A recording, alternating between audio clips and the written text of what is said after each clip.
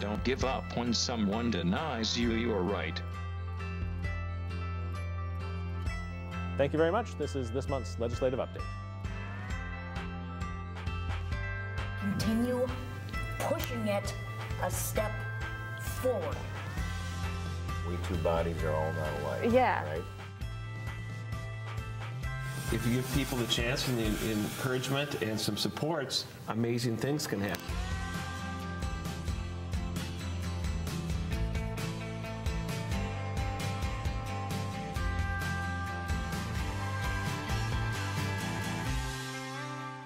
Hello, I'm Mark Hughes. Welcome to Disability Viewpoints. We have a very special show today. We're talking about the Guardianship Law and its changes here in the state of Minnesota. My special guests today are going to be Alicia Munson, Public Policy Director of the ARC of Minnesota, Jean Hauff, an advocate, and Mary Hauff, the parent of an advocate. But more importantly, my special co-anchor today is Nikki Villavicencio. It's been a while since you've been on the show, but welcome back, Nikki. Hey, Mark. Great to see you guys. Thank you. And who's your special guest today? Well, I get the privilege of interviewing Jennifer Keelan-Chaffins. She was the youngest person to crawl up the steps of the D.C. Capitol at the ADA, and so I thought it'd be great to honor the ADA that way. And next to me, I have my assistant, Allie Pulse, and I have the book with me all the way to the top. Okay. So, yeah, I'm excited. Sounds great. I've heard of her as an author, and I know she's very good, and it's great to have you back on the show. What have you been working on? You've been interim chair of the Minnesota State Council on Disability. Have I heard that right? Yes, we are. I'm the current chair, and so that's been keeping me busy, especially during the pandemic. It's important that we don't leave anybody behind. So. That's exactly right. And you have a great guest, and we look forward to doing that. And I look forward to talking about the Guardianship Law. So all that and more coming up next on Disability Viewpoints. Stay tuned, please.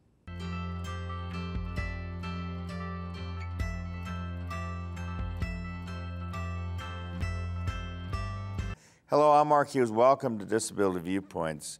We have a very special show today. We're talking about the Guardianship Law and its changes here in the state of Minnesota. My special guests today are going to be Alicia Munson, Public Policy Director of the ARC of Minnesota, Jean Hauff, an advocate, and Mary Hauff, the parent of an advocate. Hi, Mark. Thanks so much for having me today. Again, Alicia Munson, Public Policy Director with the ARC Minnesota. Sounds great. And Mary or Jean, you want to go next? Hi, I'm Mary Hauff. I'm an advocate and a parent. Okay. And Jean, let's hear from you. My name is Jean Hauff. I am advocate. Sounds great. Well, good to have you all today. Alicia Munson will direct the first question to you. What changes have been made in the guardianship law this current year, and how will that affect people with disabilities? Yeah, thanks, Mark. We really appreciate this opportunity to share some important updates with your viewers about changes to Minnesota's guardianship statute. There was a coalition of different advocacy organizations, such as the ARC Minnesota, Elder Justice Center, the Minnesota Disability Law Center, Mid-Minnesota Legal Aid, and Volunteers of America, as well as several service providers like Lutheran Social Service of America, or of Minnesota, that partnered together during this previous legislative session to really make some updates to Minnesota's guardianship statute. It had been more than a decade since the last time that this law was changed. So there was a lot of stuff that was outdated and a lot of things that needed to be reframed to help focus on the different types of decision-making options that are available to Minnesotans with disabilities now that are less restrictive, less formal than guardianship. So I just wanted to share a couple of the main highlights with your viewers. First and foremost, some changes to the definitions to make sure that individuals were at the center of the policy, rather than using terms like ward or protected person. We now use person subject to guardianship or person subject to conservatorship, right? Kind of that person first language change. There's also a new definition of supported decision-making, which is one of the various decision-making options that are available to people that are, like I said earlier, much less restrictive, that really puts power in their hands with some support from trusted decision makers in their lives. And I'm really excited that Mary and Jean are with us today to tell you about their experiences with supported decision making. But before we get to that, a couple of the other really high-level changes.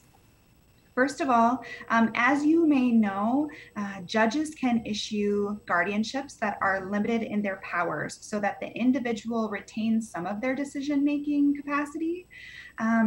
And now judges can issue guardianships that are limited in their time. There's kind of been a standard, especially for young adults with disabilities, that once they're 18, their parent gets guardianship and they're subject to that guardianship for the rest of their life. Now judges can issue time-limited guardianships for, say, 6 months, a year, or several years. But even further than that, the bill mandated, it made sure that anyone younger than 30 was subject to a time-limited guardianship. So their guardianship could not be longer than 72 months, and they'd have to kind of go back and take a look at all of the different less restrictive options that would be available to them. It's another part of the bill change that judges really have to strongly consider and weigh how less restrictive alternatives to guardianship have been considered and why those less restrictive alternatives didn't work before they are able to issue a guardianship. There are also some limits to the emergency guardianships. You can't extend beyond a 60-day period. And then really some strengthens to the Bill of Rights. We wanted to make sure that people with disabilities who are subject to guardianship are really very actively engaged in the process of decision making. We also wanted to make sure that they have access to employment and employment supports. Those are one of the things that now they have a right to, as laid out in the Guardianship Bill of Rights. Guardians also now have the ability to set up ABLE accounts, which are kind of like retirement accounts for folks with disabilities to help them save and be more financially independent. So lots and lots of changes. There are just a few that I mentioned. The ARC Minnesota has some new resources about the updated bill language on our website, a fact sheet. We're also updating our ARC guide to decision-making options. So I really want to make sure that your viewers check those out if they want more information or if they have any questions about the other changes that were made to the guardianship law this session. All of this information is so very important, and the people first language, which is always something that we strive for too in the disability community. We don't realize how important that is too. So Alicia brought up some very good important information here, and thank her for that. Jean, what has been your experience with the decision-making process, supported decision-making process? Thank you, Mark, for inviting me to share about my experiences. Just before my 18th birthday, my parents and I talked about the need to have legal documents in place since I was becoming an adult.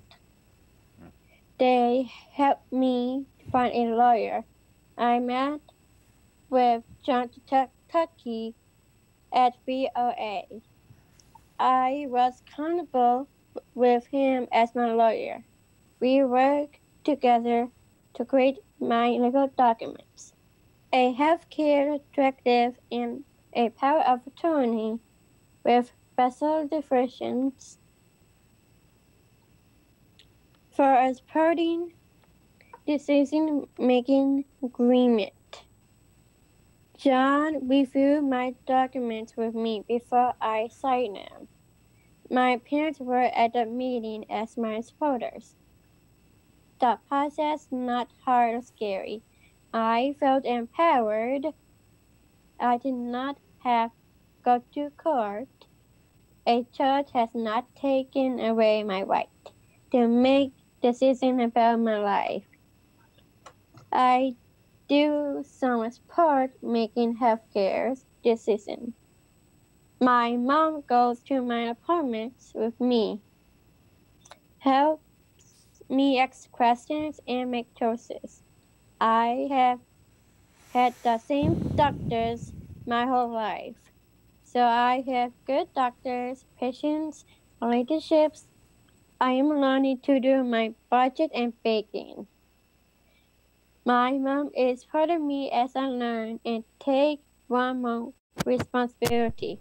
I have my own goals in life. Baking makes me the freedom to make my own decisions with the help that I need. Mary, why is the supported decision-making process so important to you now? Thanks for the question, Mark. Our welcome. family learned about supported decision-making from a friend and advocate, Barb Kleist. We also had a chance to attend a presentation by disability law expert, Jonathan Martinez, several years before Jean turned 18. Jonathan's presentation solidified for me that supported decision-making was a great alternative to a court-ordered guardianship that we know some of Jean's older peers and classmates have. Our parenting decisions and expectations have always been for Jean to become an independent adult, and Jean has grown up with her own experience of living as independent life as possible. Like all young adults, Jean is growing and developing her own decision-making skills. We are right-sizing our supports, giving her the freedom and choice to live her life. As Jean's supporters, we help her make crucial decisions, and we have a process to do that. The way it works is when a decision comes up, Jean either decides on her own or goes over the issue with us. We review information and choices together and discuss options and consequences of the different choices. We're not her guardians, as she does not need someone to determine how to live her life. In addition, I've also been utilizing supported decision-making principles to support my 89-year-old mother, Joanne. My siblings and I have helped her through a number of complicated health issues, including her most recent struggle with mixed dementia. As her memory loss has progressed, we have increased our support and assistance with decision-making. We strive to respect her wishes, helping her age with dignity, retaining a balance of safety and autonomy, while preparing for the next phase of her life without removing her civil rights through a guardianship. Not only are we her children, we are her advocates. I believe no matter a person's stage in life, whether their capacity is growing or diminishing, they should have access to individualized natural supports that help them live with dignity, autonomy, and self-determination. Very good. And Jean, the next question goes to you. How has the supported decision-making process helped you to plan for your next steps? I am making my own decision to go to college. I have a career and live independently. My family is supporting me in making my decision for the life that I want. I applied to several colleges. College will give me a chance to continue my learning, make new friends, and live on my own. In a couple of weeks, I started my college classes to Duquesne University. I'm excited for college. I am pursuing a career in mass media. I am ready doing consulting work to help two companies with their social media. The supported decision-making gives me the responsibility and independence to making firm choices on my own and with the support that I need. That's good. All right, now I want to move to the final word segment of the show, and that is I'm going to let Alicia Munson go first. Anything we might have missed in this about a half hour that you want to cover quickly? Thanks, Mark. I would just say that I think it's really important for all of us, within the disability community to shift our thinking about what's possible for people with disabilities. So long, the narrative has been about what people with disabilities can't do. And we really need to reclaim that and make sure that all of us are talking about the resilience and wisdom and capacity of people with disabilities and their power and how they can really live self-determined and self-directed lives. And I think some of the changes to the guardianship statute and advances with supported decision-making are really helping bring that to light. That's great. Mary and Jean, I want to give you next the final word segment. Mary, I think, will go first with you. If you have anything you want to cover that we might have missed within the last half hour or so. No, thanks for the opportunity, and appreciate you helping raise awareness about supported decision making and what's possible. And Jean, you're a real superstar today. Thank you all for being here. Thank you very much to Alicia Munson, too, for taking time out of her busy day from Mark, Minnesota Policy Director. And Mary and Jean, thank you for being here. And we'll see you next time on Disability Viewpoints. And bye for now.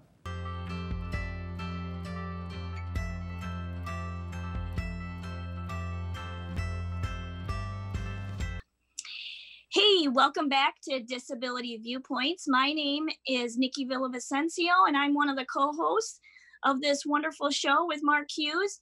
Today, I have the wonderful privilege and honor to interview Jennifer Keelan-Chaffins, and I'm sorry if I mispronounce your name, Jennifer, but if you see right next to me, I have the book all the way to the top, and it is a story about Jennifer and the amazing history of the Americans with Disabilities Act. I'm sure all of you know who's watching that it's the 30-year anniversary of the Americans with Disabilities Act.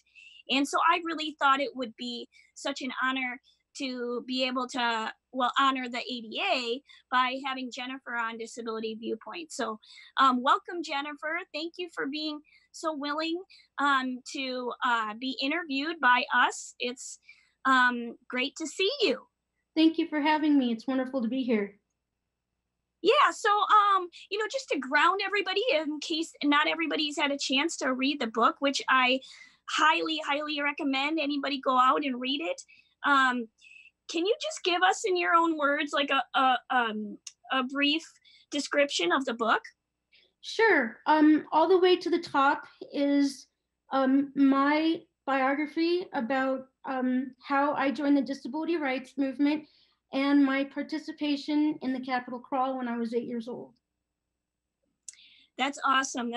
You know, I was just remembering this morning, I was 6 years old when it happened, and you know, it must have been such an amazing thing as a child to have experienced that. And, you know, I just love the fact that that you were determined to do it because you knew that kids needed a voice, kids with disabilities needed a voice.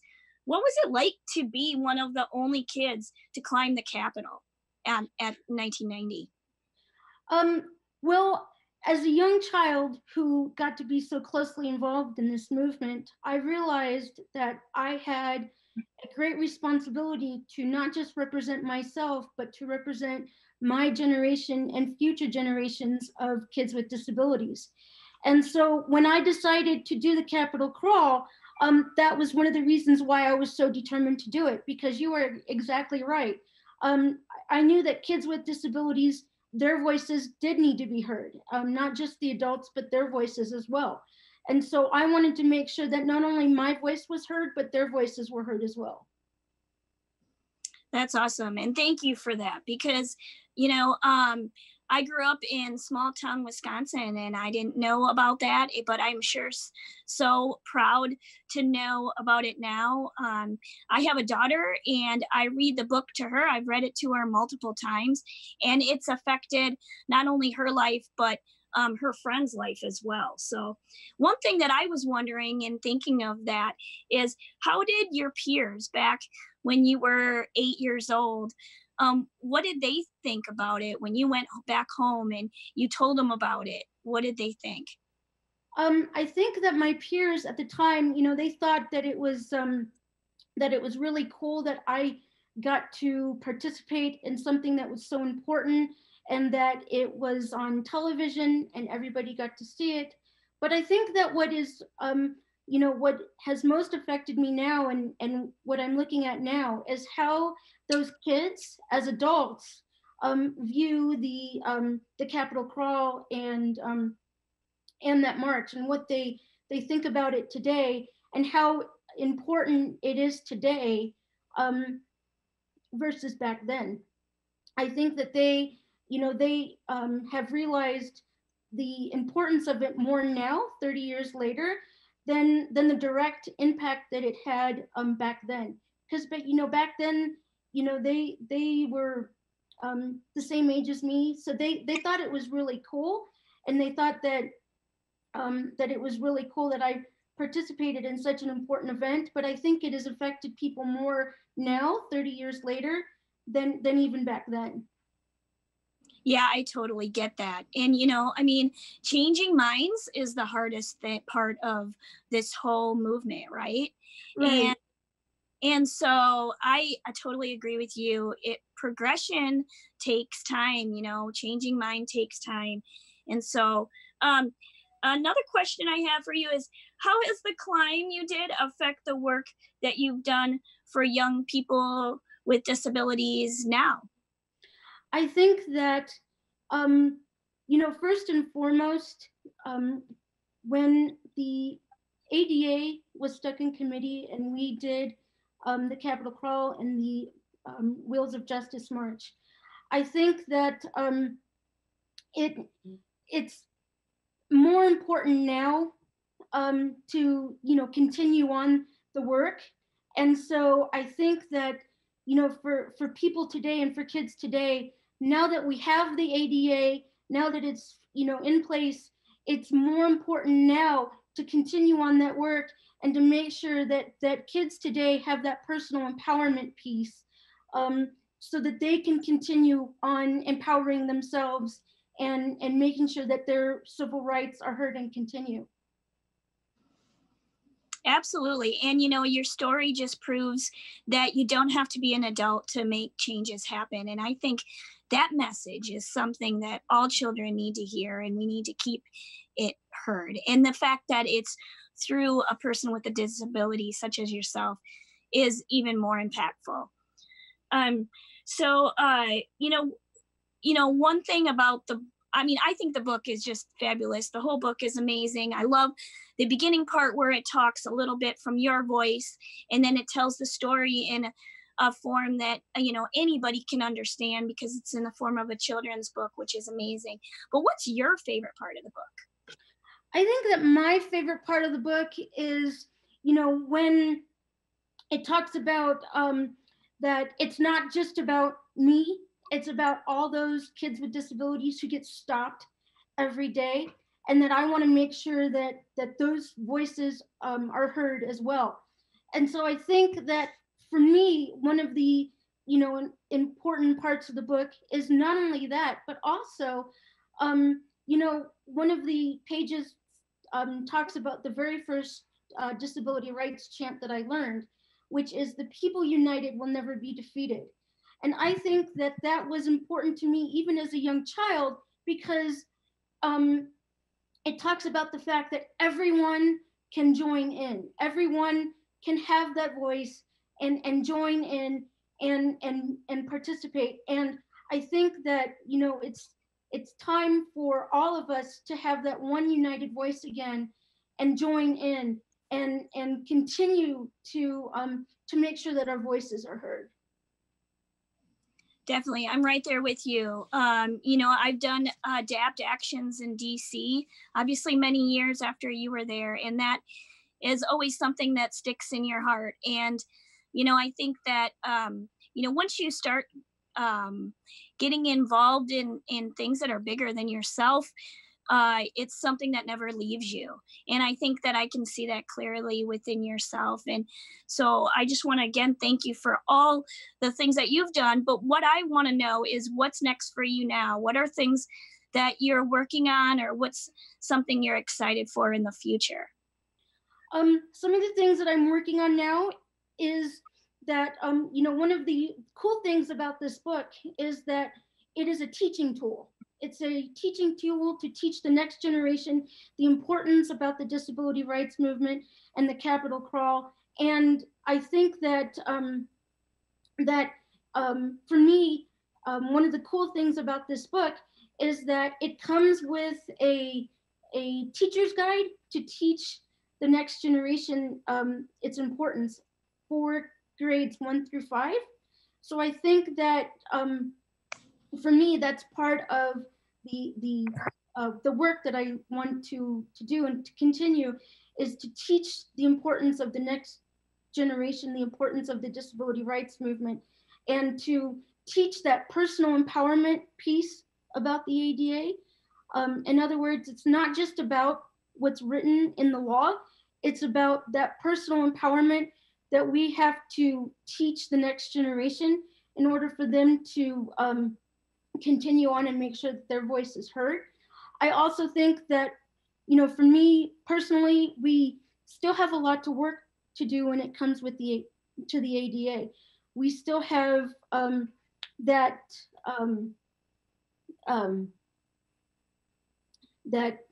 attitudinal barriers that people with disabilities face every day, and so we, you know, there's still a lot of work to be done when it comes to housing and employment and those types of things, to make sure that the ADA is fully realized and recognized and implemented. Absolutely. Thank you so much. And, you know, I was wondering, I love the idea of having it as a curriculum in schools. Do you have more information about that? I do. Actually, teachers and parents can download the curriculum guide on my website directly or on Sourcebook's website. Again, it's for grades 1 through 5, and it teaches, it helps teachers teach the lessons that are associated and accompanied with the book. Oh, awesome. Can you tell us what that website is, your website? Sure. It's jkclegacy.com. Thanks so much, Jennifer. Jennifer Keelan-Chaffins, everybody. Thank you so much for being willing to be interviewed. Thank you. And good luck on all your future endeavors. Thank you very much.